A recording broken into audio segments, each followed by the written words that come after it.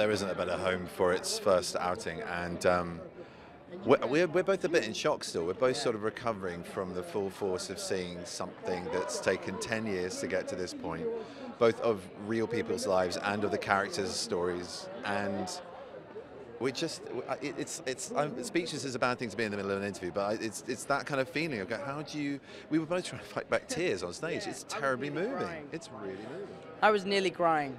You know, I've been such a huge fan of these franchises since the beginning, and I was sitting on stage, on the floor, with the Avengers, watching Avengers that I'm in. You are an Avenger, yeah. I can't believe it. I nearly cried. I genuinely nearly cried. I'm so glad to find out that you also nearly cried, though I wasn't the only one. We were holding back man tears. Yeah, manly tears. Manly tears.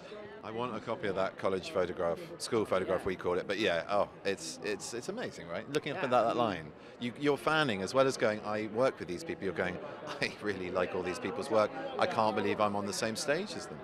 I'm serious. I mean, I first watched him in The Impossible, was utterly blown away. Bronan I've watched in everything he's ever done, which he instantly turns to gold, and Downey, and just, it's legendary, and within these films themselves. And then suddenly you're on set with the characters you've been watching as a fan. You have to get over that bump to actually work with them. But then when you're on stage sort of celebrating a moment like this, it all becomes surreal again, doesn't it? It's funny. I don't really get in awe of them while we're on set because everyone's super nice. But when you come to an event like this and you see how in awe everyone else is, all of a sudden I'm like, oh my God, it's Benedict Cumberbatch. You know? Which is really not how he in normal everyday life. But yeah, so at these kind of events, I get really tongue-tied around everyone. I'm like, I like the fact that there's a bit of reverence that's kicked back in again. Yeah, good.